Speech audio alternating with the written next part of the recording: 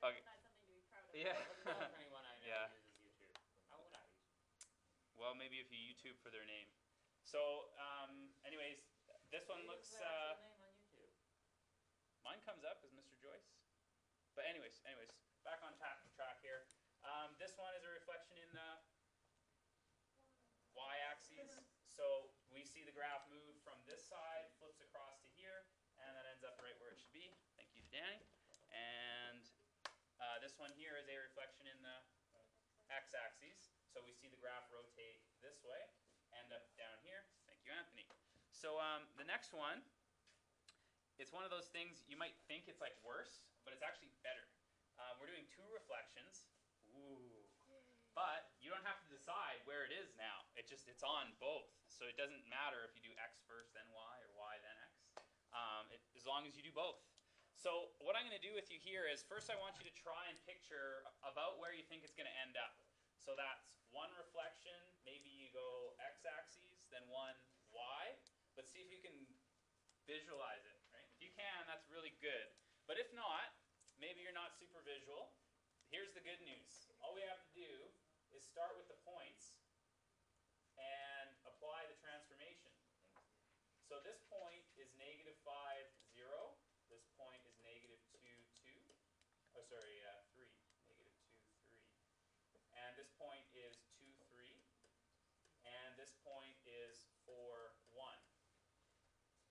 So in a reflection, what happens to the coordinate? Sure, Lily. They all flip the signs. The signs change. So this time, negative 5, 0 is going to become positive 5, 0. Negative 2, 3 is going to become positive 2 and negative 3. So even though I don't know where the graph's going to end up, I don't need to as long as I apply the transformation properly. 2, 3 will be negative 2, negative 3. And 4, 1 will be negative 4, negative 1. So this is about where I should expect to see the graph after those two reflections. Okay, so again, if you can't picture all the way to the end, that's okay, as long as you apply your transformations properly. Okay, so this is a related topic. It won't feel super related just yet. We're going to take a look at inverses. How many people remember what an inverse is from Math 11? Those are the people you will cheat off possibly then when it comes to the unit test. Inverse, can anybody want to describe what is an inverse? Anyone? Hang on a sec. You guys must be exhausted in the middle here. I'm going to branch out. I'm either going to look. Thank you, Adriel. Go for it. Right. So switching x with y with something in there. The way I usually describe an inverse is it basically does the opposite. It's kind of the way you think of it. Is it does the opposite of the function. So, I like to keep things in simplest terms as possible. Most mathematicians would probably kick me if I told them that was the definition, right? But basically, if the function multiplies by 2, the inverse would divide by 2. If it adds 1, the inverse would subtract 1. So that's kind of the way we think about it in a simple way. So steps to solve algebraically. So Adriel, what's the first step? You already said it, that's why I was picking on you. So the first step, if you've forgotten from last year, was to switch x and y. Okay. Do you remember what happens next? Solve for y. Solve for y, that's correct. Okay, so this time we're going to take a look at just a simple graph, y equals 2x. And we're going to take a look at it on the graphing calculator when we're done. And we're going to take a look at a small table of values here. So first let's start by finding it algebraically. So step 1 is to switch x and y, and this is what I end up with. Step 2 is to solve it for y. So that means x minus 4 equals 2y. X minus 4 over 2 equals y. It's always a good idea when you do an inverse to try and just quickly double check. Originally, I multiply by 2, add 4. This time I will subtract 4, divide by 2. So I'm on the right track. So this is the inverse here. And we want to take a look in this table. I've picked So if I'm at x equals 0 on the function, what will the y value be? The function here.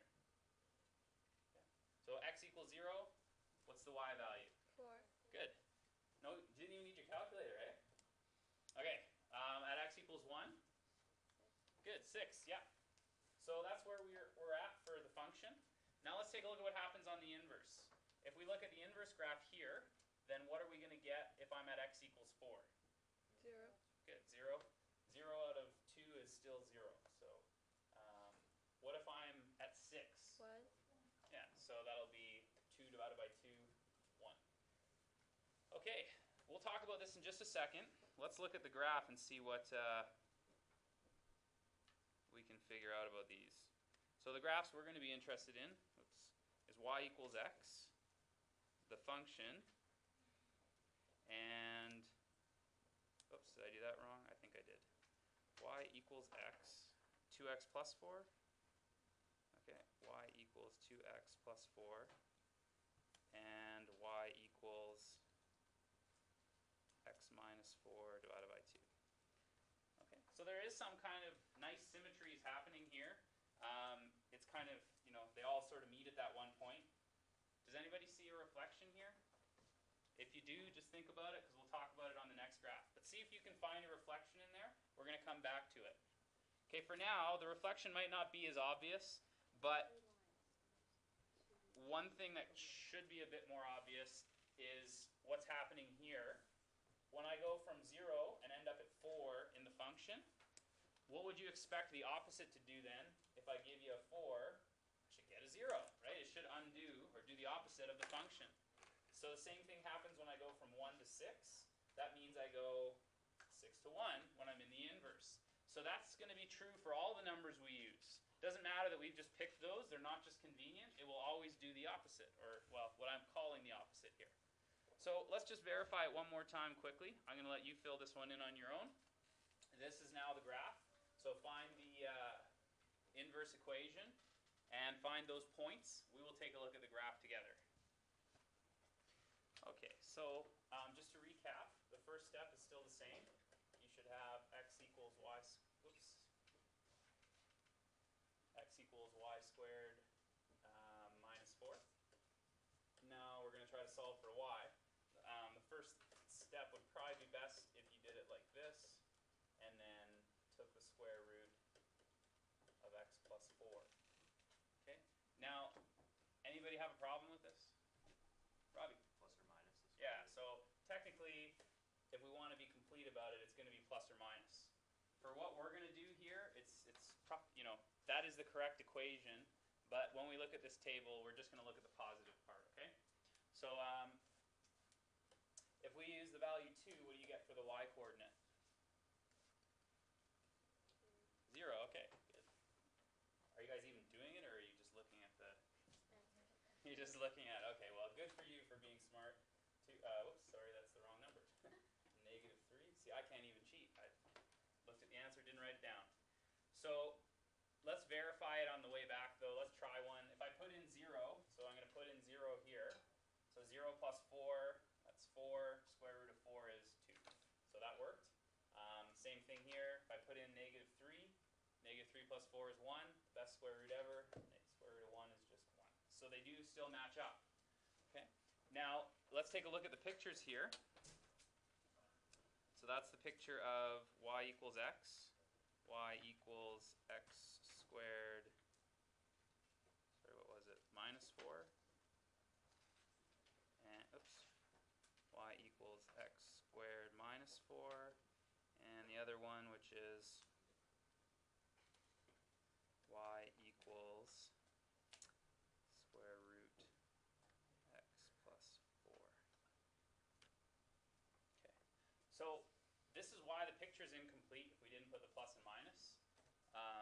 Only part of the graph here is showing when it comes to the inverse. This line here where the mouse, the crosshairs is moving, this is the inverse, but it's incomplete. So if I add the negative sign, you'll see the rest of the reflection shows up. Okay? So you can see it in the picture too, that's why plus and minus. Diagonal line.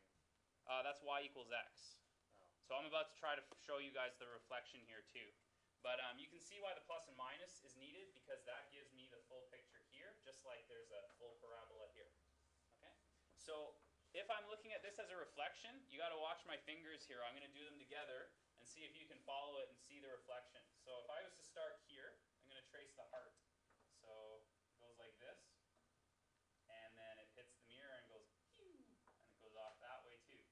Okay? If I do it on the other part of the line, which is here and here, as I come in towards that mirror, see they're both the same distance away from the mirror, and then they hit the mirror, and then they do the heart part of it that I did. So it's hard to see that reflection. It's easier if we go back to the first one. Or if we just tilt our heads. Tilt your head, yeah. Hey. So I think it was 2x plus 4, and y equals x minus 4 divided by 2. Okay, so now can you see, this is the easier one to find the reflection. Okay, so as they move along, they come in together, they bounce away together, and then they keep moving apart at the same rate. So this time, the mirror is not straight up and down, it's not horizontal, it's right along the diagonal, right along the line y equals x. So that's how come the inverse shows up, how it's related to the other reflections. The inverse is a reflection on the line y equals x. Okay, so let's recap some of this. If you're on xy, how do you find it in the inverse graph? Yx, yeah, they were flipped.